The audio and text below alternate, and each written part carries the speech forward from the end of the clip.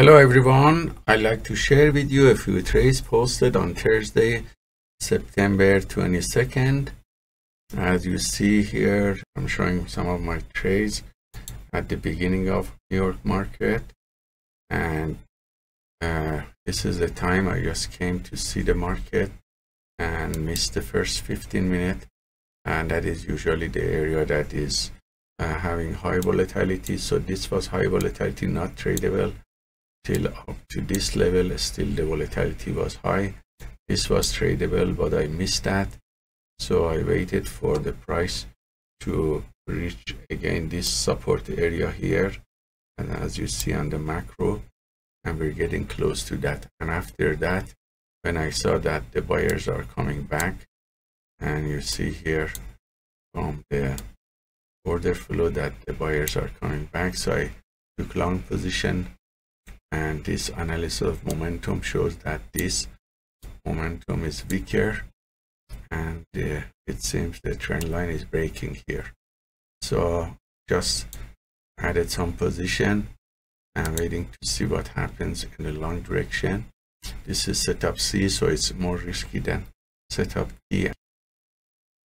So waiting to see. Now the buyers came back, the ATM closed automatically. Now I'm gonna take pullback because the price can go easily up to here and this level. More pullback. It was choppy trend, so ATM closed it automatically. Getting into more position. Filling the position now with limit order. And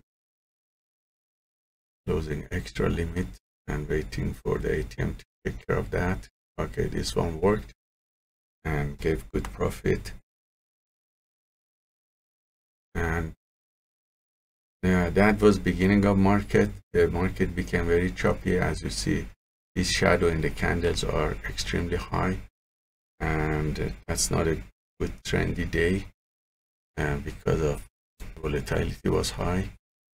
So close to the market, I came around 30 minutes before the market, took some trades here, as you see, in this downtrend. And after this broke, I went up. Now I'm taking uptrend, setup T. This was setup C. So ATM is closing these positions. I'm managing automatically, and the price can go to retest this area.